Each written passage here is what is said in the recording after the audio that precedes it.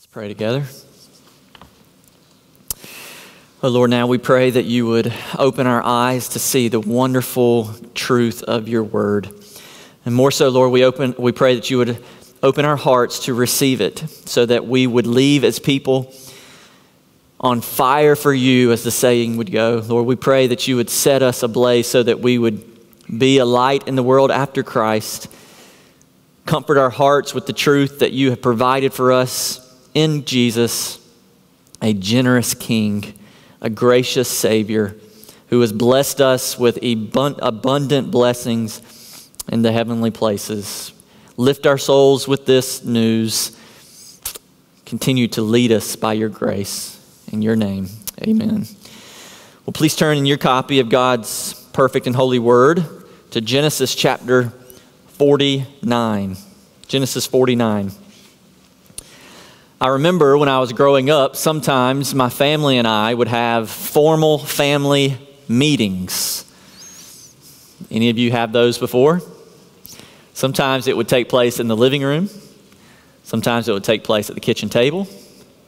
Sometimes it would take place in the car before we went into someone's house, and they say, no matter what's on your plate, you will grin and eat it. Sometimes the meetings were good, exciting news. Sometimes they weren't so good when we were in trouble. One of the better ones that I remember ended in exciting vacation news that we were going to enjoy. One of the worst ones I remember came when my sisters and I had a long day of arguing outside, and my sister was called upon to go fetch a hickory. Now, some of you young kids don't know what a hickory is. I won't make it sound like I know a bunch about it. I think it happened one time in my life with a hickory. But if you don't know what it is, ask your parents afterwards. Better yet, ask them to show you how one works. Today, we come to the penultimate sermon in our series in Genesis, and we'll see a big formal family meeting. It doesn't happen around the dinner table. It doesn't happen in the car or the living room. It happens around the deathbed of Jacob. He's on the brink of death, and he calls his sons in for one final speech to give to them. And in it, he will prophesy to them what their futures will look like, how they will unfold in the years to come. The entire point of Genesis has been for God to bring back a remnant of humanity to himself, no longer to be rebels of him, but to be sons and daughters of his. And the whole point of Genesis is the beginning of God's plan to make that so. And God promised that he would bring back this remnant of people through one family line, through Abraham, then Isaac, then Jacob. And now it's going to spread to Jacob's 12 sons. And it's here that we see Jacob calls them in. He's going to tell them, sons, this is what your future will look like. And he gives them one final blessing, and to some, a curse. So look in Genesis chapter 49. We'll begin in verse 1. Then Jacob called his sons and said, gather yourselves together, that I may tell you what shall happen to you in the days to come. Assemble and listen, O sons of Jacob. Listen to Israel your father.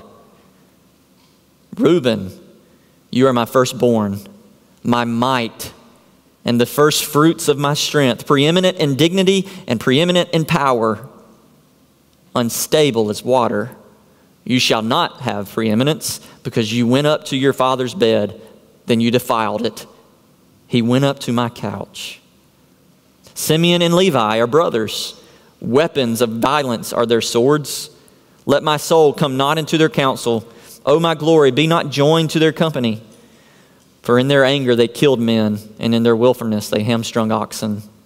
Cursed be their anger, for it is fierce, and their wrath, for it is cruel. I will divide them in Jacob and scatter them in Israel. Judah, your brothers shall praise you. Your hand shall be on the neck of your enemies. Your father's son shall bow down before you. Judah is a lion's cub. From the prey, my son, you have gone up. He stooped down. He crouched as a lion, and as a lioness, who dares rouse him? The scepter shall not depart from Judah, nor the ruler's staff from between his feet, until tribute comes to him, and to him shall be the obedience of all of the people. Binding his foal to the vine and the donkey's colt to the choice vine, he has washed his garments in wine and his vesture in the blood of grapes. His eyes are darker than wine, and his teeth whiter than milk. Verse 13. Zebulun shall dwell at the shore of the sea. He shall become a haven for ships, and his border shall be at Sidon. Issachar is a strong donkey, crouching between the sheepfolds. He saw that a resting place was good, and that the land was pleasant, so he bowed his shoulder to bear and became a servant at forced labor. Dan shall judge his people as one of the tribes of Israel. Dan shall be a serpent in the way, a viper by the path, that bites the horse's heels so that his rider falls backward. I wait for your salvation, O Lord. Verse 19, raiders shall raid Gad, but he shall raid at their heels. Verse 20, Asher's food shall be rich, and he shall yield royal delicacies. Verse 21, Naphtali is a doe let loose that bears beautiful fawns. Joseph is a fruitful bough by the spring. His branches run over the wall. The archers bitterly attacked him, shot at him, and harassed him severely, yet his bow remained unmoved. His arms were made agile by the hands of the mighty one of Jacob. From there is the shepherd, the stone of Israel. By the God of your father, who will help you, by the Almighty, who will bless you with blessings of heaven above, blessings of the deep that crouches beneath, blessings of the breast of the womb. The blessings of your father are mighty beyond the blessings of my parents, up to the bounties of the everlasting hills. May they be on your head, may they be on the head of Joseph, and on the brow of him who was set apart from his brothers. Benjamin is a ravenous wolf, in the morning devouring the prey, and at evening dividing the spoil. All these are the 12 tribes of Israel. This is what their father said to them as he blessed them, blessing each with the blessing suitable to him. If you look in the very beginning of this chapter, verse 1 of chapter 49, Jacob calls his sons together, gather yourselves together that I may tell you what shall happen to you in the days to come. In some ways, Jacob is serving as a prophet of God here, telling each of his children what their planned destinies will be. And here's what we should see in this list of blessings this morning. What should the takeaway be? We hear through these sons blessings upon blessings, and some of them curses. And we as people in 2022 might think, well, what is there for us in a list of blessings to 12 sons of Israel? Well, what we see in these blessings is this. God has provided for his children a Savior King, and through him an abundant amount of eternal blessings. God has provided for his children a Savior King, and through him an abundance of eternal blessings. And we could ask the question, what is God showing us through all the stories being combined in the Bible? And one answer could be given. What God is doing is providing for his children a Savior King, and through him an abundance of eternal blessings. That's how you could summarize the Bible. Each of the brothers play a part in bringing that redemption about. This sermon could have been 12 points, and at first it was, but then it was too long, and for your sake, I cut it back. So this is what we're going to do. I'm going to group some of these brothers together, and some of the more famous ones to say, we'll spend a little more time on.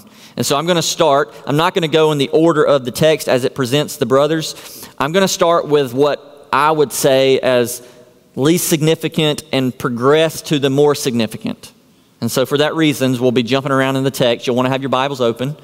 I'll be referring to different brothers at different points. Each one plays a role in bringing about God's plan to bring about the Savior King that will bless his children with abundant blessings. So first, we're going to start with a group of 5.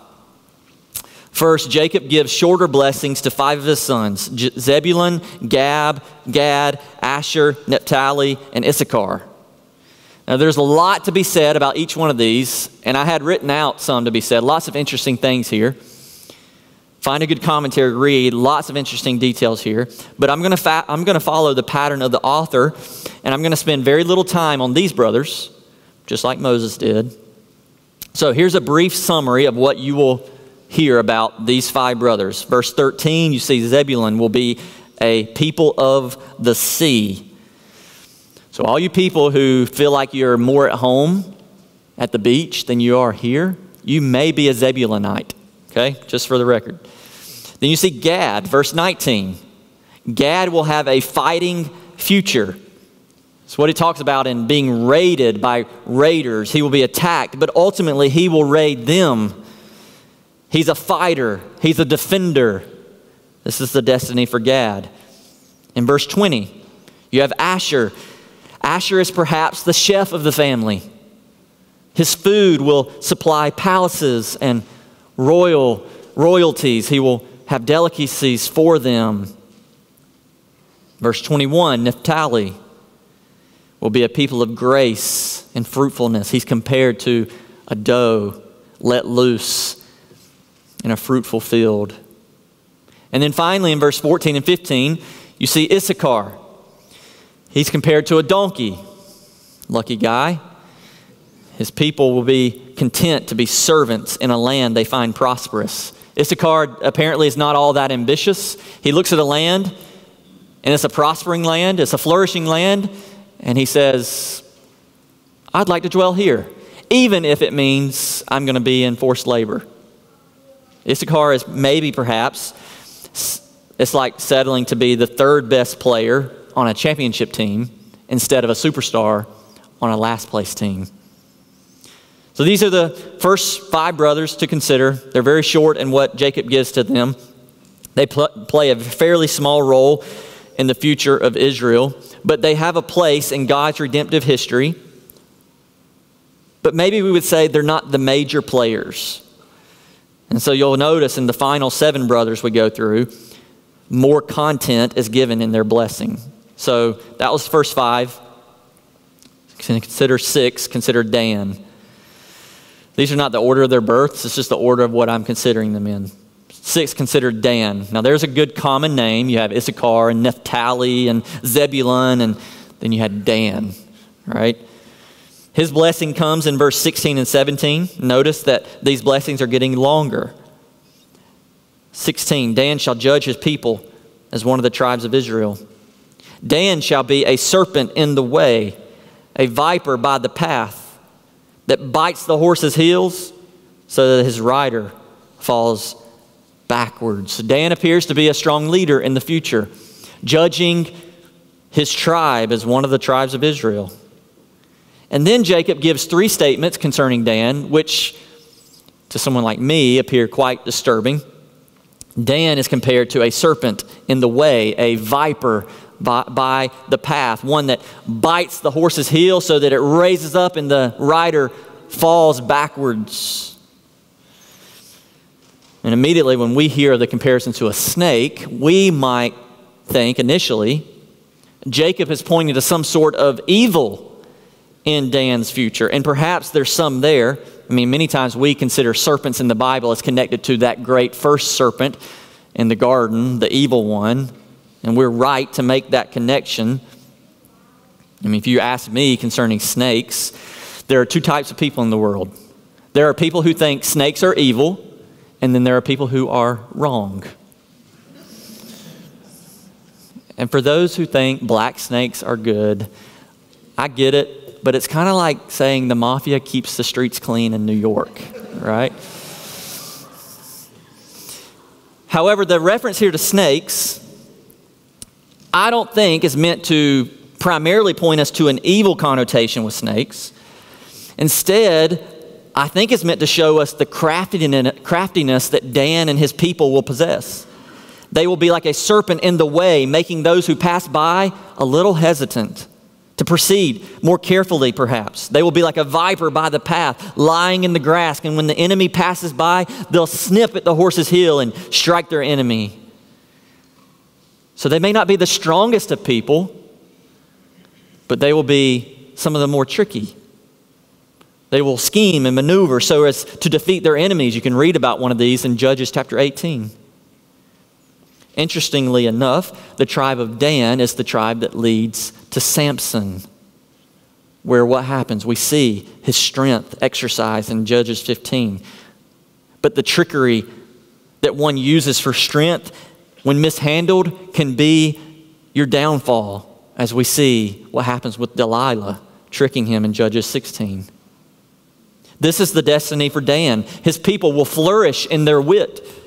They will be wise as serpents, but it will also be their downfall at times. Like a snake that bites the heel, at some point, the animal that lies on the ground will be crushed by feet of people. Now, after Jacob gives this pronouncement to Dan, he takes a short break from his blessings of his sons, and he gives the most interesting line in verse 18. I wait for your salvation, O Lord. Now that should stick out to us like a pink bumpered car. Jacob is in the middle of a formal speech, blessing his sons, taking no break. Naphtali, this is for you. Issachar, for you. Dan, for you. And he gets to the end of Dan, and it's like he takes a deep breath and says, I wait for your salvation, O Lord. And why would he do that? My best estimation is that he's passing the promise from son to son. And there might be a temptation to think salvation's going to come in one of them. One of these sons will be so blessed that in and of himself he will fix this great curse. And it's almost here like Jacob is saying, boys, no matter how rich you are, sons, no matter how strong you are, salvation belongs to God. And it is only in Him. And for that reason, we wait for Him to bring about salvation. I also don't think it's a coincidence that Jacob has just been talking about serpents with Dan, so that he remembers the great promise of God back in Genesis 3:15 to send one through the descendants of the woman to crush the head of the serpent, the great serpent. So he's talking to Dan about his craftiness, and then Jacob remembers, yes, serpents will be crushed. The great one will be crushed, and he cries out, I wait for your salvation, O Lord. His ultimate hope is in God, not his sons, to finish the job. Zebulun, Gad, Asher, Naphtali, Issachar, Dan. These are all names you've probably heard of, but certainly less familiar than the prominent ones. And so the next ones we may be able to call the heavyweights. So number 7, consider Benjamin. Now Benjamin is the youngest. He's the baby of the family. And we might think that if there's ever going to be a bountiful blessing given, it will be to the babies in the family. And we see verse 27, Benjamin is a ravenous wolf. In the morning devouring the prey, at evening dividing the spoil. We see his demeanor and destiny like that of a wolf. No mercy, devouring prey. And we might have in our minds this image of evil again. But again, I think this is meant to point out that the tribe of Benjamin actually will have a strength to them. One that's meant to paint a picture of aggressive warriors, the fiercest and successful in battle. This is a destiny for Benjamin. 8th, consider Reuben. Now, if the youngest doesn't receive the top blessing, maybe the oldest will. After all, this was a firstborn dominant culture. What will Jacob say to his oldest and Leah's firstborn? We see his blessing in verse 3 and 4. Reuben, you are my firstborn, my might, and the first fruits of my strength, preeminent in dignity and preeminent in power. It starts out strong, doesn't it? Jacob looks at Reuben. Reuben, you are my firstborn. You're my might, my strength. You are to be preeminent in dignity and power.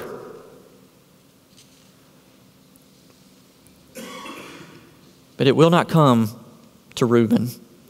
Verse 4, unstable as water are you. You shall not have preeminence. Because you went up to your father's bed, then you defiled it. He went up to my couch. Verse 4 says Reuben actually will be unstable as water. Reuben, the firstborn, should be that pitcher sitting on the table that will nourish all the family members with water, but instead he's the glass that tumbles over and spills into your lap. The firstborn should have position over the brothers, but Jacob says, you won't. Why? Because you went up to your father's bed, then you defiled it. And it's like in shameful disbelief, Jacob's looking around at the brothers, looking down at him in his bed, and it's like, he went up to my couch, guys. You remember? If you weren't here that Sunday, this is referring to what Reuben did in Genesis chapter 35, verse 22. Years before, after Rachel had died, Reuben, the firstborn of Jacob, went and slept with Bilhah, her servant, his father's concubine. Now that's bad enough, but in that culture, it was a scheme to overtake the prominent position in the family. And now Jacob says, son, because of your act of wickedness to usurp me and my authority, you shall have no authority at all. And it comes true. If you trace out the line of Reuben, it's pretty much disappearing in the land. No prophet, no judge, no king comes from him. 9th and 10th, consider Simeon and Levi.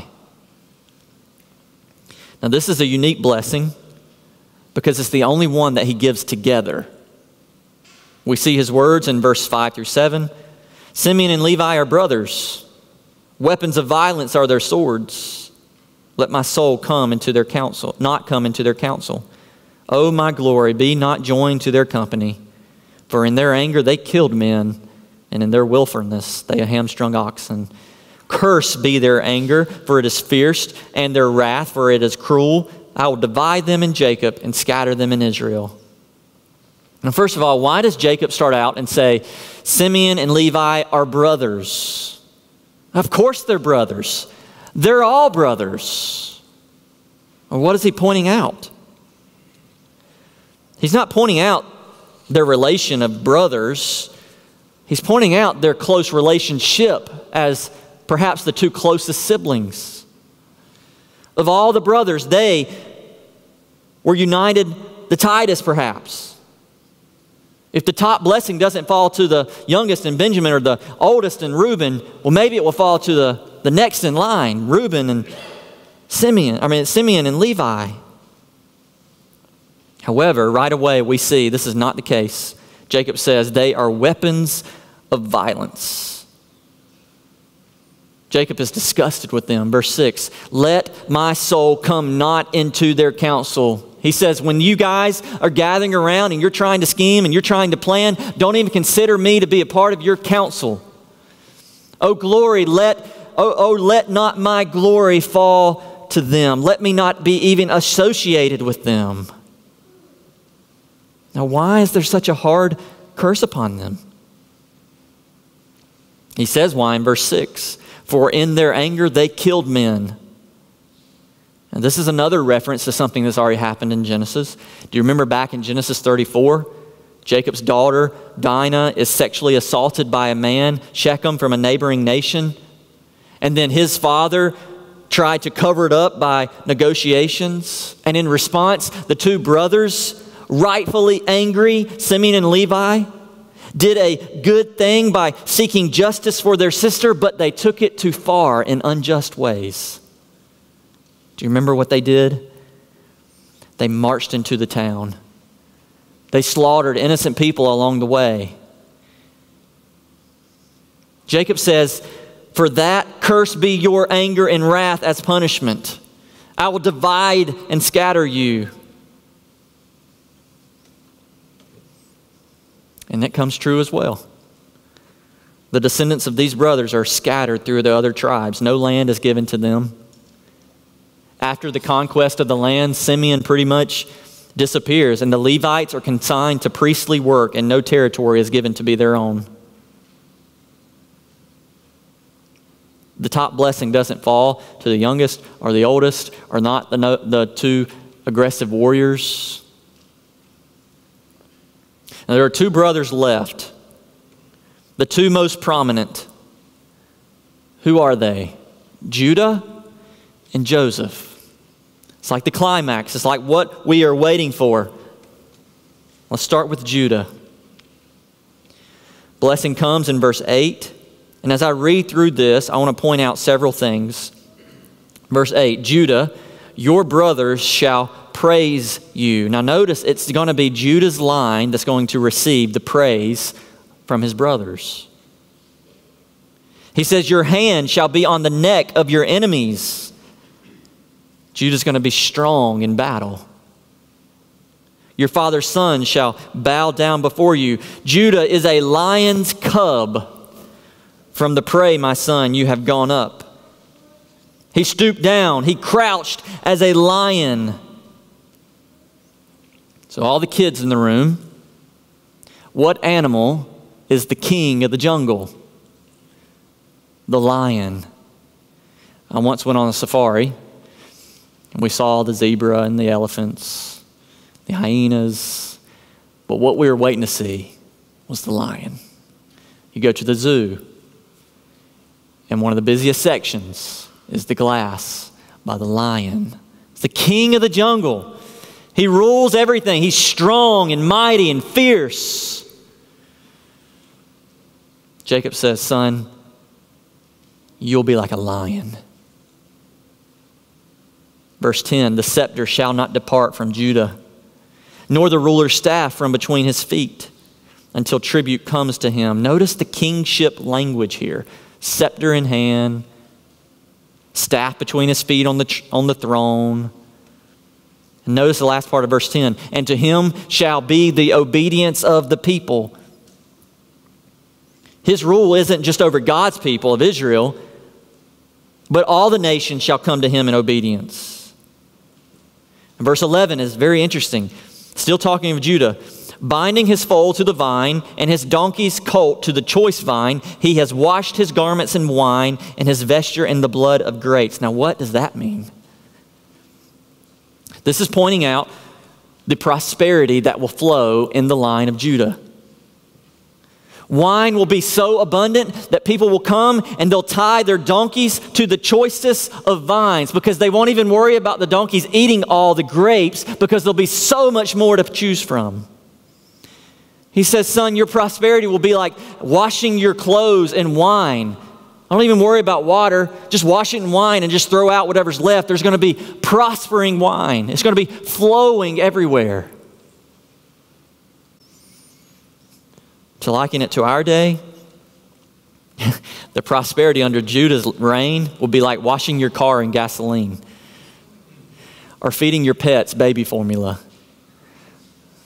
The best of resources, the one that everybody wants and prizes. Jacob says they'll just flow freely under your prosperity. When you put the elements of Judah's blessing together, you notice four characteristics of Judah's future. Hang on in this. This came to be one of my favorite texts in Genesis. Just watch what happens through Judah. Four elements of his blessing. Number one, he'll be strong as a lion. Number two, he'll rule as a king. Number three, he'll bring flowing prosperity. And number four, he'll demand the obedience of the nations. He'll be strong as a lion, rule as a king, bring flowing prosperity, demand the obedience of the nations. You mature Christians in the room, you're getting the connection, I hope. And now notice, this is what is said in Genesis, the very first book of the Bible. And now if you follow the line of Judah, if you trace it out in biblical history, notice what happens. He'll be strong as a lion, and through his line comes the messianic title, the Lion of Judah. He'll rule as a king, and through his line we see that kingship covenant flow to David, Israel's mighty king. But then it doesn't stop at David. It ultimately lands in Jesus Christ. All you have to do is flip to Matthew chapter 1. You'll see it. It's clear as day. The Old Testament ends, the New Testament begins, and there's basically a three-pronged transition. Matthew chapter 1 says, through Jacob, it lists one son of Jacob, only one, Judah. Judah leads to David. David leads to Christ. Christ, the anointed one, like a king. Number 3, Judah will bring flowing prosperity, and it's through his line we see that prosperity flow. Now, the author here, or Jacob, uses the imagery of wine to show prosperity. Don't miss the imagery of wine. Remember, the donkeys are tied to the vine, and we don't care. Just let them eat the grapes. We got plenty more. And go wash your clothes in the wine. It's just flowing like water. It's okay. There's tons of it. Where do we see in Judah's line flowing prosperity? Do you remember what Jesus' first public miracle was? He's at a wedding, and they run out of wine. So what does he do? He gets 6 huge stone jars, and he fills them up with water. And we're like, you can't serve water at a wedding. Jesus is like, you can if you're a Baptist. No, he doesn't say that. He takes the huge jars of water and he turns them to overflowing, prosperous wine. The people are amazed, like, where'd this come from? You saved the best until now? And Jesus is not done with wine, though. At the very end of his life, in the upper room, he's eating with the disciples. And he takes the cup of wine. He takes the cup of wine and he says, this cup represents the new covenant in my blood. Pointing to the blood that would flow from Jesus that would cleanse the record of sinners. So now the wine is connected to prosperity and is connected to the blood. Jesus does that. Judah will bring prosperity in his line. We see it flowing like wine, and Jesus takes the cup and says, this is my blood. So that the prosperity of Judah is not in the earthly things per se. The prosperity that flows through Judah is the overflowing forgiveness that is offered in Jesus.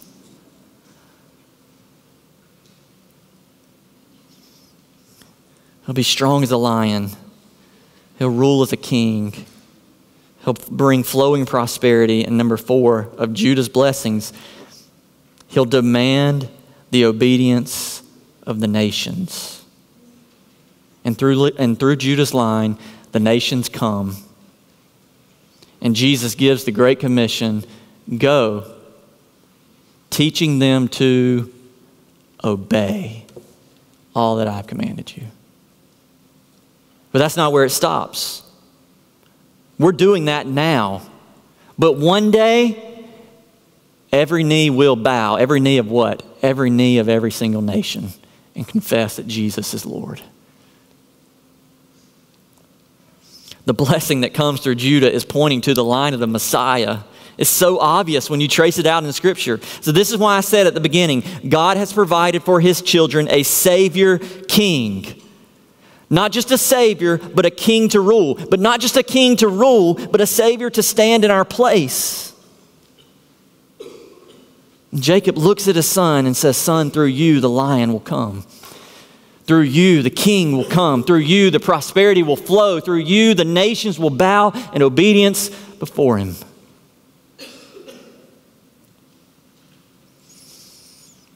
Friends, the one they were waiting to come came to be the Savior King you and I needed. And not just for one nation only, but for all nations, that through Abraham the nations might be blessed. The wine that flows unrestrained under Judah, Jesus connects it to the blood that cleanses from sin. If you're newer to Christianity, if you're not a believer, you might say, gross. How does blood cleanse? Blood stains, not the blood of Christ. See, this is how it works. Because of your sin, God demanded death for your penalty. And death comes through the flowing of blood. See, God doesn't look at your sin and say, don't worry about it. No, God is holy and He's perfect and He's just. He will punish sinners. But right before He punishes the sinner, Jesus says, I'll take that sentence. I'll shed my blood so that they don't have to. And He pays your debt, and you get rewarded with His righteousness. It's the cleansing effect of Jesus and His sacrifice for you. And how do you receive such a gift? Through repentance and faith. Turning away from your sin and turning to Jesus as the only one who can save you. And Jesus, the Savior who died for you, is the King who rose for you and now demands your life. He reigns over death. He reigns over all. He's the King we give our lives to and submit to and obey and cherish. He's the Savior King who came through the line of Judah. Now, it seems as though that would be the climax blessing, and perhaps it is. I didn't know who to put first, Judah or Joseph. But would you believe me if I told you it got a little bit better?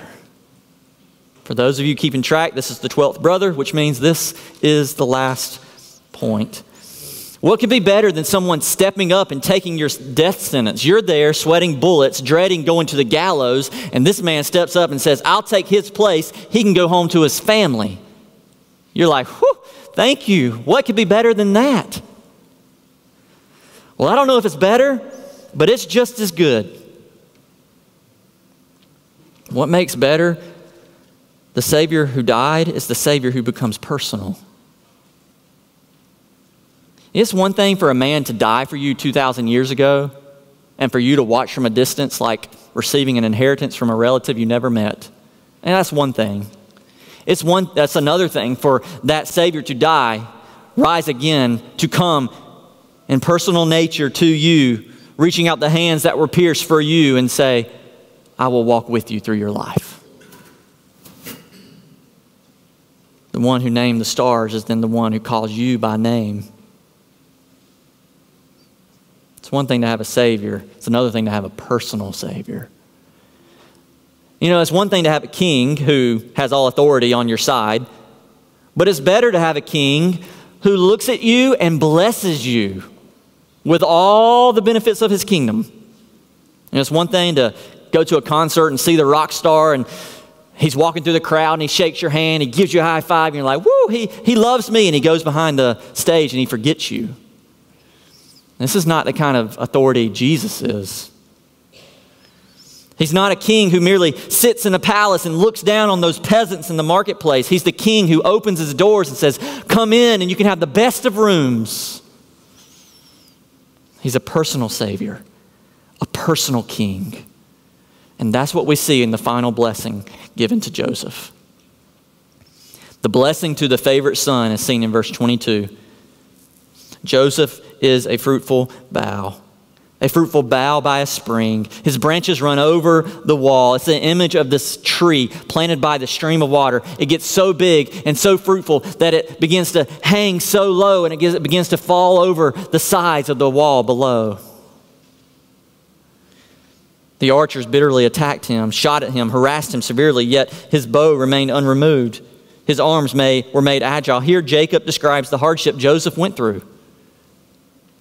Like his brothers put him in slavery, like people attacking him, yet his bow remained unmoved. His arms were made agile. He remained steadfast. Did not Joseph do that? How? Look what Jacob says, by the hands of the mighty one of Jacob. And then he describes the mighty one of Jacob.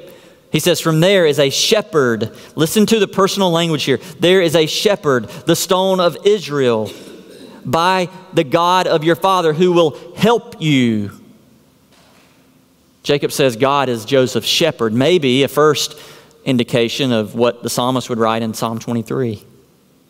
The stone of Israel representing God's strength on Joseph's behalf, the God who will help you.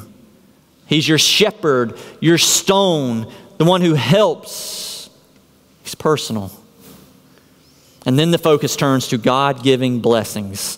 Notice the last two verses, verse 25 and 26. Listen to the amount of language on blessing. By the Almighty, He will bless you with blessings of heaven above, blessings of the deep that crouches beneath, blessings of the breast of the womb, the blessings of your father, and mighty beyond the blessings of my parents, up to the bounties of the everlasting hills. May they be on the head of Joseph. And this is why I phrased the second half of the main point like this. God provided for His children a Savior King. That came in Judah.